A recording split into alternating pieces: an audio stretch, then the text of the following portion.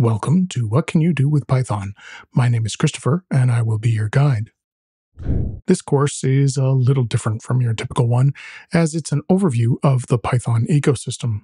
I won't be teaching you Python or any particular library. I'll be showing a whole bunch of topics and what libraries you can use to play in each space.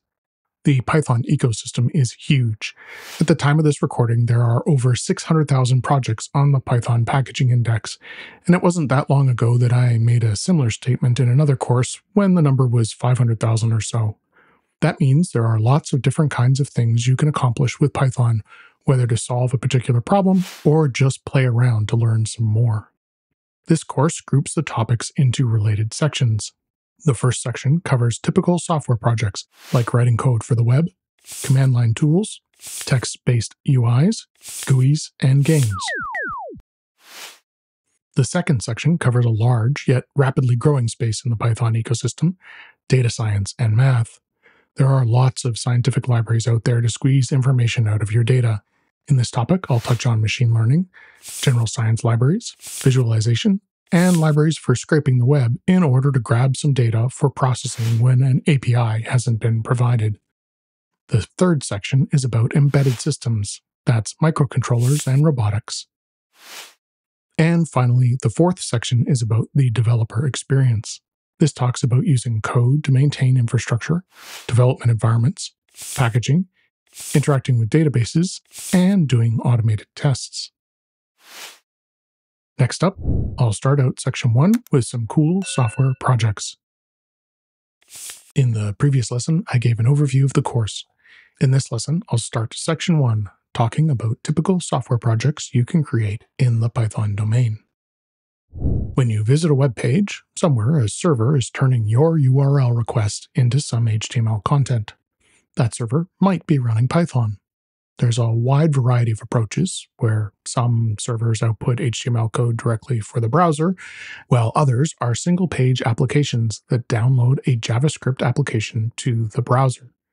Single-page applications still need to communicate with the server through an API, and the code for that API can also be in Python. Native mobile development often takes this approach as well, with web technologies happening on the server side that the mobile communicates with. This is still one of the largest segments of Python work and has a fairly high level of job demand. There are a number of different frameworks out there, each with their pros and cons. Let me quickly show you one of the more popular ones, Django. This is a simple website from a course on writing APIs for the web. This page is straight HTML, but then when I click on the Peru link, this page is a mix. It starts out with HTML to build it, but then I can reorganize items in the schedule by dragging them around. This uses an API to update the positional information in the database on the server. Same goes with the add and delete buttons. This example is built on a framework called Django. One of Django's superpowers is that it includes both web and database tools and comes with an admin utility for managing things you store in the database. Let me visit the admin. That's another thing that Django gives you out of the box, authentication management. Let me sign in. This is a small project. It only has 4 kinds of things in the database. Users and groups are part of the authentication module, while entries and timelines are my objects in the database. If I click on entries, I see a list of all the entries. Some of these were in the Peru page I showed you before. If I click on one of the entries, I get the fields for this record in the database. I can edit this, add new records, or delete it. All this comes almost for free. If you've written the code to declare what your database objects look like, it only takes an extra line or two to register that same object in this admin tool. Some really famous places out there use Django, like Pinterest, YouTube, and one of my favorite places, The Onion. So just what kind of tools are out there? The site I just demoed was built using the Django framework. When you write code for the web, you typically need a view, that's code that generates a page, a route, that's a thing that ties a URL to your view, and often you'll need somewhere to store your data, like a database. An object relational mapping is an object-oriented mechanism for accessing that database. Django comes with all this and more out of the box. Because Django comes with so much, it can be overkill for certain kinds of projects. If you only need to build an API, then Fast API might be the right choice for you. It uses Python type hints to declare what values a function takes and automatically generates an API based on the registered functions. The library is so popular that it's even spawned clones. Django Ninja is a library that adds Fast API-like functionality to a Django project. Flask is a lightweight web framework that's similar to Django. It concentrates on the views and routes parts of things, but there are plenty of third-party add-ons to provide authentication and other features. Personally, my default is Django, because if you're building a full site, you're going to need a lot of Flask add-ons, which in the end are just doing what Django does. But if I need to quickly put something together for testing, nothing beats Flask to get something going in a flash. Tornado is fast. I mean, really fast. Although it's considered a web framework, typically it gets used as an endpoint. If you need to scale an API to crazy performance levels, Tornado might be the library for you. Real Python has lots of content on web development, and this first link is a list of tutorials to help you dig in. Clickable versions of the links shown on these slides are below in the notes. For Django-specific tutorials, see this list. And this tutorial is a hands-on project that shows you how to build a resume site to show off your skills. There's also a topic list of Flask tutorials, and this tutorial covers how to use Fast API. Next up, more cool software projects. In the previous lesson, I covered some of the libraries for web development. In this lesson, I'll cover some ways to improve the interface to your command line programs. When you write a script to run in a terminal, you may want to give that script arguments to control what it does. This is called the command line interface, and there are libraries out there to help you parse the parameters to your program. There's a convention to how command line arguments look. You don't have to follow it, but it makes it easier for users to understand your program if you stick with it. The convention breaks things down into arguments, that's something like a file name, and flags, which usually are preceded by one or two hyphens. If you've ever done --help or -h, you were using this capability. To start out, Python comes with a very powerful, very flexible, sometimes a little difficult to use library for handling arguments and flags. In fact, Python comes with several, but the most modern one that you should be using is argparse.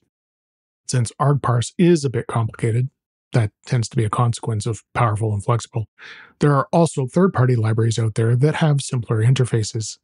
CLIs uses decorated functions to minimize the amount of code you need to write for arguments and flags. And a competitor to CLIs is Typer. It's by the same folks as Fast API and uses a similar approach. Personally, I use argparse, but that's mostly because I already put the effort in to learn it. If you're just getting started and you're okay with using third-party libraries for your project, either CLIs or Typer are good choices. This is a tutorial on using argparse. And this one compares argparse, CLIs, and another library I didn't mention called docopt. This tutorial is specific to using CLIs. And finally, if you want to try a full project that just happens to use the command line, this one shows you how to build a script that prints out directory trees. You control how it behaves with arguments handled through argparse. You've probably heard of GUI development with Windows and widgets, your typical desktop interface. Well, a TUI is the same kind of idea, but using only text widgets. As such, it runs completely inside your terminal. This can be helpful as terminals are more standardized than GUI environments, so these kinds of programs are more likely to work across platforms.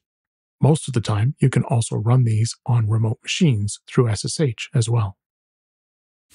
There's been a sort of renaissance lately with TUIs, partially due to a newer library called Textual, and there are a load of projects out there, some seriously useful and some just fun. This is TipTop, which I grabbed using the typical pip install command.